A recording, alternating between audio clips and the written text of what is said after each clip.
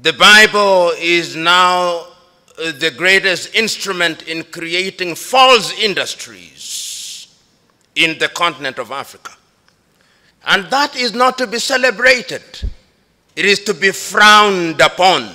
And we who claim to be Christians, and I normally use this very deliberately, we claim to be Christians. As to whether we are is another debate. We'll only discover that a little later when we are in heaven. And therefore, when we talk about rediscovering, we are saying that it was once discovered. But let us situate the Bible in its proper place.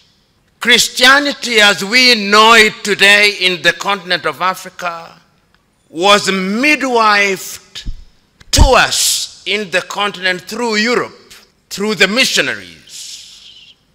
When they came, they were reading the very same Bible that we are reading today. When they sat in Berlin and were dividing the continent of Africa, they were reading the same Bible that we are reading today.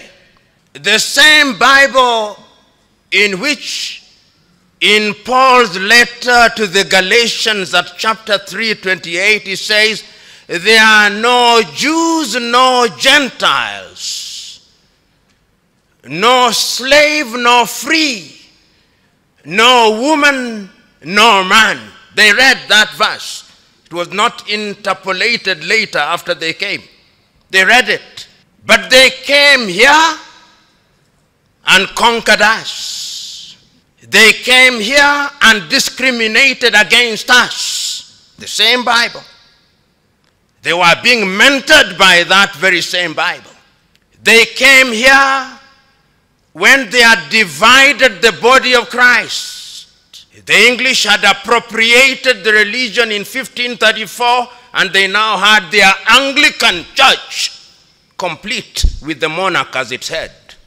The Scots had appropriated their own, and they had the Presbyterian church. The Greeks had their Greek Orthodox. The Armenians, the Armenian Orthodox. The Roman Catholics were even bolder. They called it the Roman Catholic Church. So that even when they are in Uganda, it's not Ugandan Catholic Church, it is the Roman Catholic Church. And you are going there and you are saying you are Roman Catholic Church. In apartheid South Africa, they are the Dutch Reformed Church, which became the foundation stone upon which apartheid was articulated in 1948 by Hendrik Verwoerd and his cohorts. So the Bible has been misused. Don't be cheated. Let's not be nice to each other because we are Christians. The Bible has been misused. It has been used to support slavery. It has been used to support colonization. It has been used to pervert the truth. That is the Bible that we are saying we ought to rediscover. So when we are gathered here as Christians and we are talking about rediscovery of mentorship in the Bible, we must have a spirit that is a questioning spirit. When His Grace was preaching to us, he said, we must always be nice before we are good. Not always. And I've always talked about two approaches to be found in the Bible.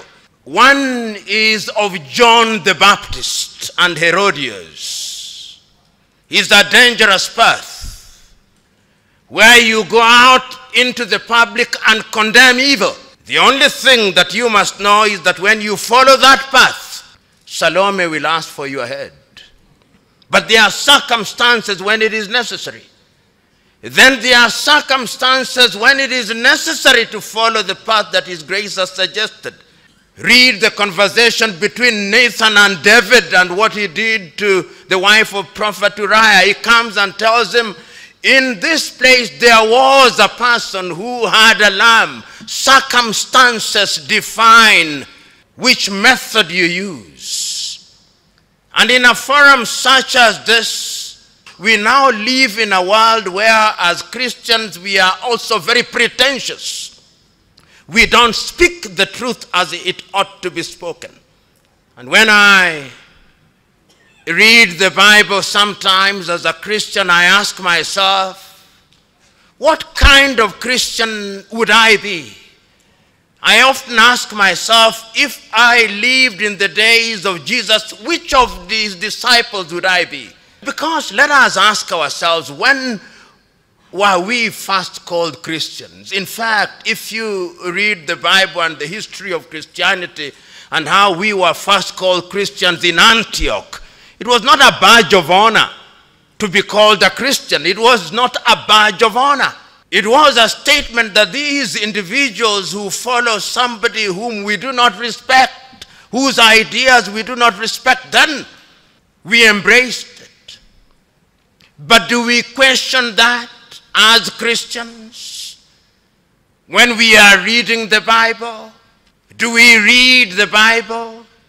Many of us who make the claim that we are Christians are not good Bible readers, despite your best efforts and best intentions.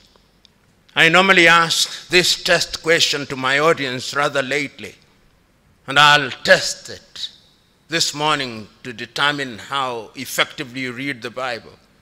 When you read the book of Isaiah, chapter 6, it says that in the year that King Uzziah died, the Lord appeared unto Isaiah the son of Amos. Then I ask Christians, and who is King Uzziah? They do not know. They have never read about him in the Chronicles because they are satisfied with what they are preached to and about. Christians don't read the Bible.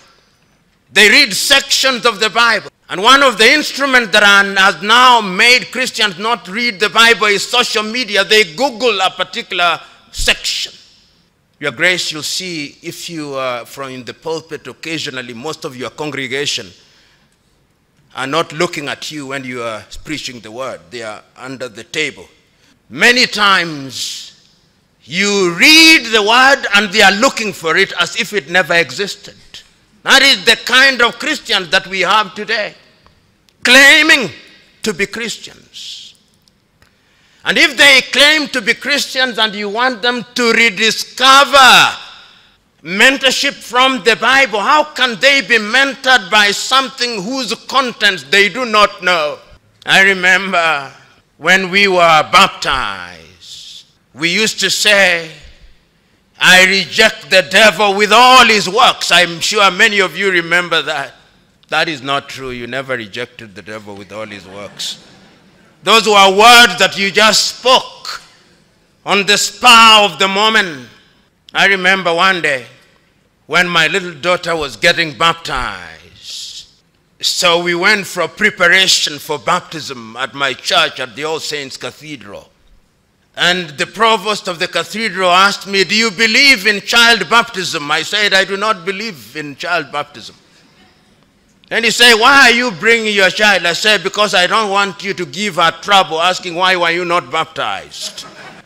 And we entered into a debate and he asked me, why don't you believe in child baptism? I said, it has no biblical basis. Because if it had biblical basis, Christ would have been baptized as a child. That debate still lingers, and I'm quite certain some of you may not agree with me, but it has no biblical basis. As many as believed were baptized. Children cannot believe. They have no power of discerning. I'm still talking about rediscovering mentorship in the Bible. In this congregation, if I were to pick any one of you to recite for me the 10 commandments in the order in which they were given to Moses, I can assure you, and I'll not try it. I don't want to embarrass anybody. Out of 10, possibly only 2 would recite them in the order in which they were given. Because to you and me, 10 commandments have become 10 suggestions. 10 suggestions to be obeyed only when it is convenient. And yet, if we were to use the 10 commandments alone as the basis of governing our lives, we would need no other laws in the world. We would need no other laws in the world. But we do not look to the Bible. The Bible does not guide our lives. The Bible is a convenient thing that we make reference to when we want to cover our sins. It has become a moral fig leaf that we use to hide our nakedness. And I want to tell you that until and unless we change our ways, and it's a constant struggle for all of us, I now understand why Christ said how difficult it shall be to get into the kingdom of heaven. I do not know whether it's in Revelation where there is an attempt to say the number of people will get into heaven, and heaven is described. I used to think it was very small. I now know not many people may get there. Not many people may get, despite our pretension to the contrary. It is in Matthew 24:24 where it is recorded that there shall arise many Christs and many prophets who shall work wonders, and inasmuch as it were possible, even the very elect would be cheated by those Christs. And there is no shortage of them today.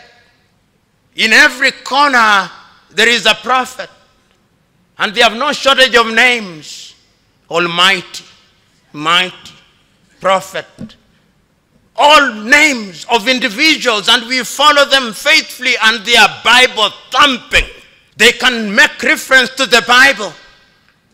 But remember, Paul's second letter to Timothy at chapter 3 says, in the end, in these end days, and these are those days, don't worry that it may even take another 1,000,000 years before the world ends. God, I'm told, doesn't count the way we do. But these are those days. And therefore, when we are gathered here as Christians, we must ask ourselves painful and difficult questions. Are our lives testaments to our claimed Christianity? Forget the many hallelujahs that we shout. We can shout hallelujah all we want. Forget I'm born again that we shout every minute is our life's testament to the person that we claim to follow Christ. Or we are merely church-going Christians. On Saturday, if we are from the SDA, we go to church because that is where you meet your friends. And a 1-hour sermon is too long. You lose your pastor after 10 minutes and you are busy playing video games in the pews. Is that the kind of Christian you are? Sunday-going Christian who thinks he's God's gift to the world? Is that the kind of Christian you are? A Christian whose business is to judge others, thinking that you are holier than everybody else? Is that the kind of Christian you are? Because if that is the kind of Christian you are, then you cannot mentor anybody. If you enjoy this video, don't forget to share your comments below and subscribe to our channel for more exciting videos coming up.